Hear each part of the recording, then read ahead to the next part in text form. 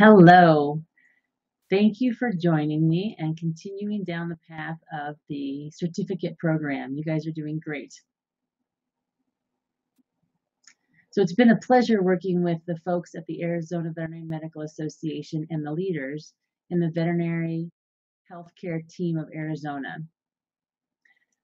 I'm actually collaborating also with the Colorado State University in bringing to you True Colors. I was first introduced to True Colors while facilitating orientation with the Colorado State University veterinary students. And I've implemented and used this seminar and program in a plethora of ways. I've used it with leaders within the Technician Association, leaders within veterinary hospitals, and even nonprofit groups. I find it to be very good, easy to understand. So that's why I bring it to you. So we are now in the first session, the exercise that belongs with the communication piece during our live session in the future when we meet. So it's your job to go through this program and the word sort, which is a handout that you have access to. So I would strongly encourage you to print off the word sort and have it with you because we'll be using it in the near future.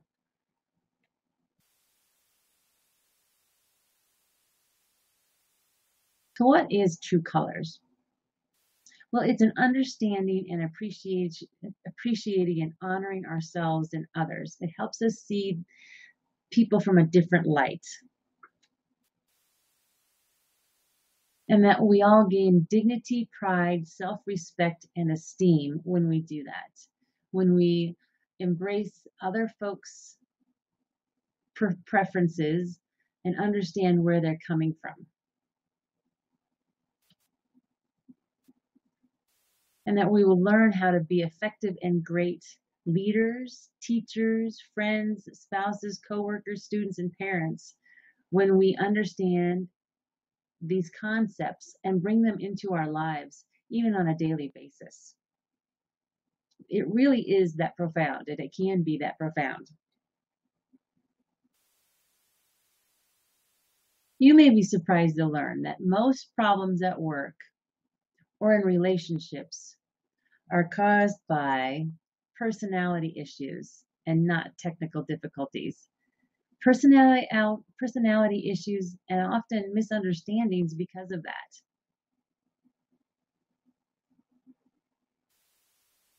So why are we doing this? Well, through True Colors, we can recognize and appreciate your own unique strengths and preferences and really pinpoint them and identify them. And I'll give you some visuals as well. Recognize and appreciate the unique strengths and differences of other people in our lives, other people in our co-workers sphere of influence, in our family units. Maybe we do work with nonprofits. This applies to all of that. It applies to our children as well. It helps us to recognize and appreciate the value and importance of diversity in the workplace and beyond, and truly will enhance your communication and people skills. See how amazing these are? Absolutely amazing. Now, there's some other applications as well. Think about how when you're writing an email message about how this skill might help you. Because messages you're sending addressed to professional and their topics, keeping that mindful of the recipient and who they are and the color they are. And keep in mind too that when you're sending an email, it's difficult to provide and interpret the tone, the feelings, the intensity. Maybe you're trying to be sarcastic or maybe not, and it's being perceived that way. Emails can get us into a lot of trouble if we don't pay attention.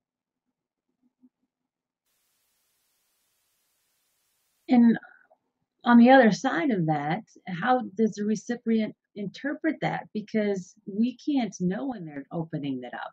They may have had just the crappiest day of their life, and that's when they open your email, and the way they're sitting and the feelings that they have when you open it may make it easier or more difficult to read what you type to them. So the recipient's interpretation may depend upon their color, their personality type, their personal preferences.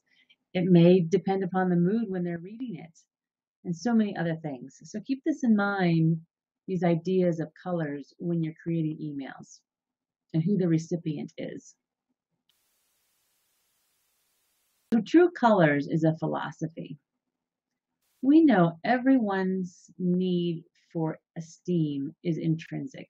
We all need it. And how individuals experience esteem is different. To explain these differences, True Colors uses 4 different colors as metaphors to find those different temperaments.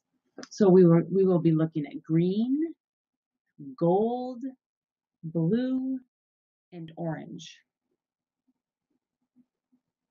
And these colors were chosen because of their direct association with psychological and physiological needs. And the gentleman who did this is Don Lowry, and he created True Colors in 1978. So here are some of the key concepts for True Colors. They're here to eliminate blame and that we dare to honor differences. It's here to help us reframe, to look to understanding rather than discounting. And this is the disclaimer, is that we're all 4 colors. We have all of these traits and opportunities and blends within us. It's just that when we identify our preferences, some of these colors will be brighter than others. And this will be perfectly clear in a short period of time. So have fun with this. And absolutely no color bashing whatsoever. So now I'm moving into the idea of this word sort. So again, I need for you to print this out because it's going to help us identify as we go through your brightest color. So when you're filling out the word sort, think of yourself in a normal state of being when you're not stressed out. And think about this at work because we're doing this professionalism piece at work. Don't overthink the words. Go quickly through them. And this is not a test. You will not be tested on this whatsoever. When you're identifying the number 1 through 4, 4 being most like you, give it a solid number. No doubles or halves or anything like that. It's simply 4 is most like you. So here is an example of the word sort. So I'm going to show you what the first line looks like for me, and we keep these in rows. So along the first row, there's categories of words and boxes. So along the first row, you identify which is most like you. So out of this, I put a number 4 in the first box because I like variety and sports and action and motion. So that's most like me. Then I would choose 3 next, 2, and 1 least like me. So of these, it's going to sound strange, but of these choices, 1, learning, science, privacy. That's what I would have to put down there. See how that is? So you go across the row. 4 most like you, 1 least like you. I'm going to ask you to work on the word sort. So kindly stop or pause the video and do the word sort. And when you're finished, continue the video.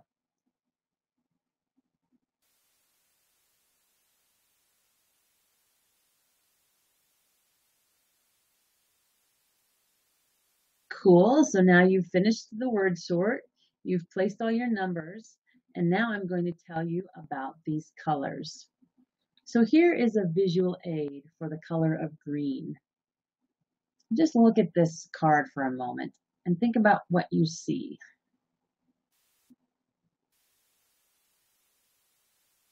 I see an owl, a wise owl. I see people really inquisitive, cracking the egg, asking questions.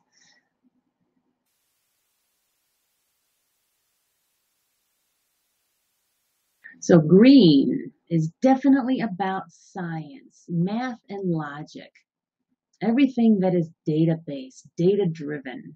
They have the wise old owls, pondering faces, graphs, and everything is very analytic and charts. They are the investigative group and inventive, right? These folks are creating that NASA space shuttle and taking us to the moon. They want to know what came first, the chicken or the egg. These people are also seen as very visionary. So those are green. Green are about growth and questions. Their minds are always growing. They're very curious. So bring on the gold. Take a look at this one.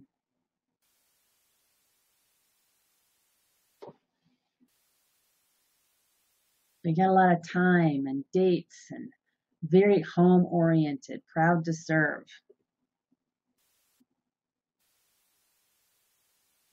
More conservative in their dress. Calendars and dates, very timely. They're watching the clock. They're efficient that way. They want to get things done on time.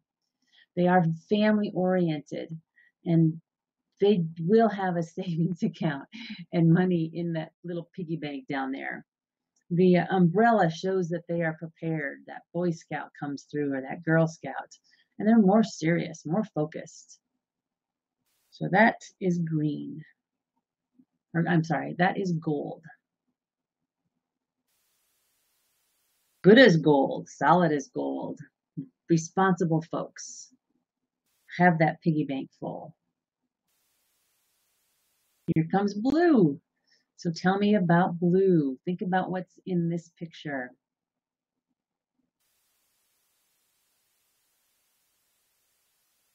I see love and romance, and I see flowers and appreciation, art. So these folks are romantic. It's all about harmony and peace and love, and the dove here, bringing the peace. Pretty things. These folks are typically very affectionate. They can be in drama and theater, and they excel at that. It's a good, safe place for them to be. They're about the rainbows and promises. If you want a mural in your veterinary hospital, these are the folks that are going to help get that done. To thine own self be true. And they're the dreamers.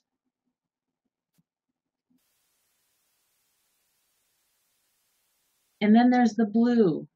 True as true can be. True blue. And that harmonious piece. All right, here are the oranges sliding in on their rollerblades and their surfboard. So tell me and show me, look at what orange brings.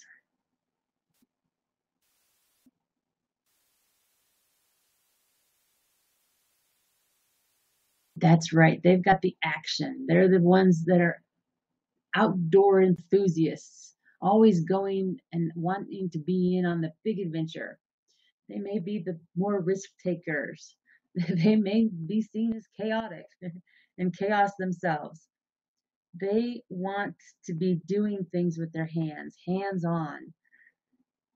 They got the world by the string, and they could be possibly your more wildly dressed individuals, and they like music and noise and the party. These folks are the ones that if they want to go study, they're going to go to Starbucks where there's a lot of action. They feel comfortable there. So the oranges are the bright and bold. These are your adventure-driven folks. So those are the visuals of all the colors. Now let's come back to the word sort and determine who you are. So the first column, could you figure that one out? Those are all the oranges. The second column, gold, blue, and green. So then you add up your totals and determine What is your brightest color? So in this example, when you add the column down, this person is gold. Their shiniest, brightest color is gold.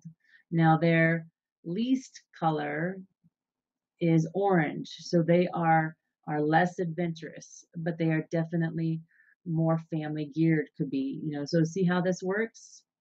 So I want you to identify what is your top two shiniest numbers. For me, my top two are orange. I call myself a flaming orange, and I'm a blue. And we will actually, when we meet, have stickers for us so that we can see where everybody is lined in their colors. So each color has its own brightening process. Each one has values and joys, strengths, but we also have stressors and frustrations, which is good to know. These are great traits to know and understand. So for the bright oranges, values that they hold are freedom, adventure, fun and play, a lot of variety and action. They are competitive, they are independent, and again, thrive in that place of energy and action. So those are their values. Now their stressors are stupid rules, anything slow, money or lack of it, anything that's boring and has some kind of a routine in it. Rigidity, time, and procrastination definitely a stressor.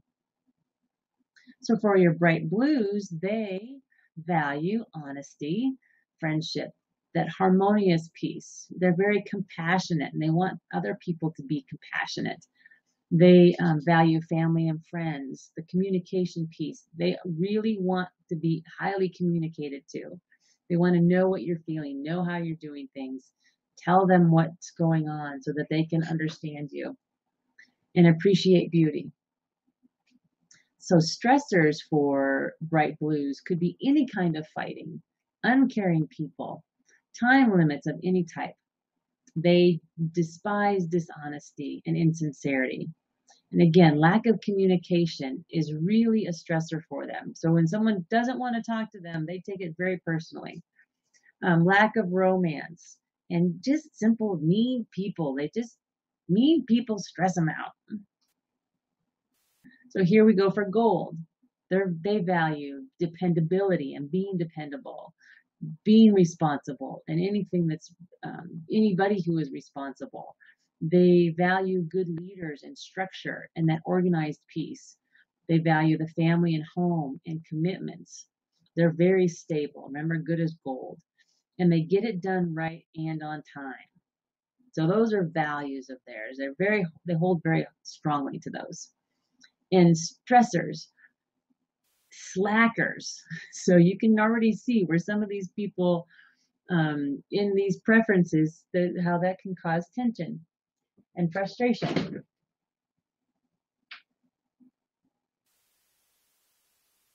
So stressors can be chaos, anything that's messy, sudden changes. Oh, can't stand that. They have a difficult time with anybody being late or not being told that they'll be late.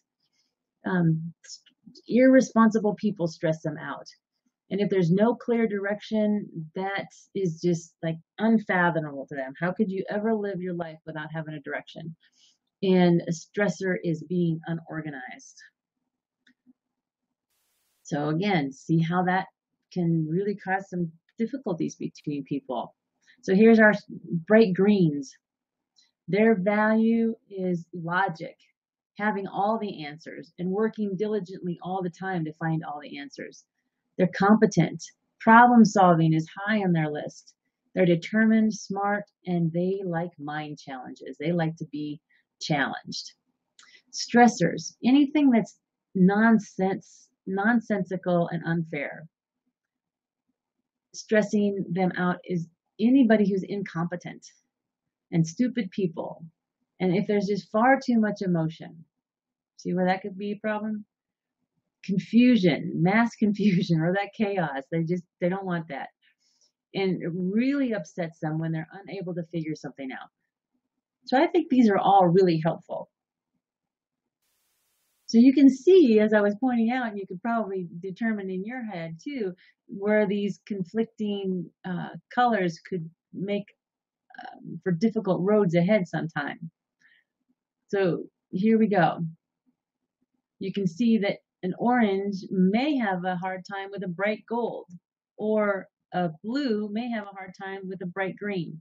Now, the flip side to this is complementary tasks and duties, right? So keeping in mind, I'm that flaming orange. However, I have people in my life and I know them and love them and respect them and turn to them often to help me accomplish goals, brainstorm, be realistic in my life. I often seek out and have great friends who I would consider bright gold and bright green. And we know this about each other. It's what makes us so bonded and complementary. So this can work both ways. Once you identify these stressors and their values and how that could be conflict, it can be hugely complementary and hugely dynamic on the other side. So there are some factors affecting true colors. It could be your age and your environment, simply your lifestyle, the culture in which you grew up, the region or nation where you lived, your gender, your religion, occupation. Now, you can see how that can affect fundamental values, right? But as I've stated before, and here's that underlying clause, is that your brightness of color can change throughout the day, at home or at work, and you actually have a blend of all of those colors within you. Again, as me, using me as an example, I write books. I have to stay focused. I have to be able to take that chaotic place where I love to live, where I like to be, and bring it down to books and programs like this and functioning in this place and creating things on deadlines. So I can see within me, I have all of this in me. And within all of our teams, we have all of these wonderful values and visions within us. So our differences are to be appreciated if we are to realize our full potential. So enjoy speaking this new language. And thank you so much for your time in True Colors. I hope you've had a good time with this. It can be very enlightening. I have had people ask me, now, Rebecca, aren't we stereotyping folks when you do this? And you know what? If you want to stereotype them, go ahead. But the fact of the matter is, there's far more good that can come out of this. There's far more good about learning who you are personally and helping you know and understand who that other person is, where they're coming from, what are their values. Because we are all very value driven. Within the veterinary hospital, we have similar values in that we want to help people and their pets. That's a huge value all of us share. We want to treat pets and get them feeling better as quickly as possible. That's a shared value. We also have values shared in working together as a greater whole and being synchronicity and having synergy amongst us. Those are values. And I think with colors, we're able to find that easier, better, faster, and really create a language that supports each other through this. So again, I'm so happy that you're participating in our professional veterinary team certificate program.